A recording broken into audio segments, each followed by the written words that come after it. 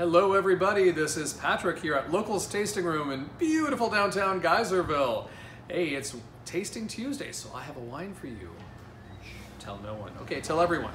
What I've got for you, Denier-Handel, one of our nearest and dearest producers here. Denier-Handel has their Dry Creek Cabernet Sauvignon from their estate, from the Denier-Handel family vineyard.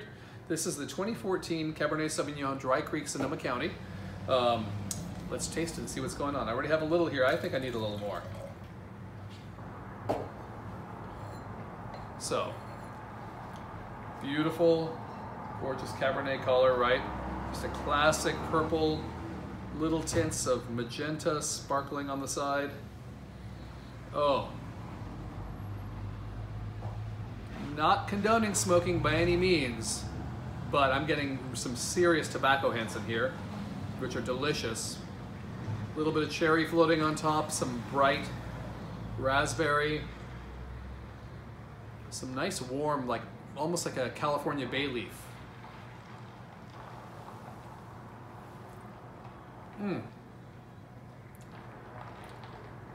Cab lovers, this is a great cab. Fully broad palate, all the great tastes are there. You're getting your cassis, you're getting your berries. That leather is coming through. There's a certain minerality to it.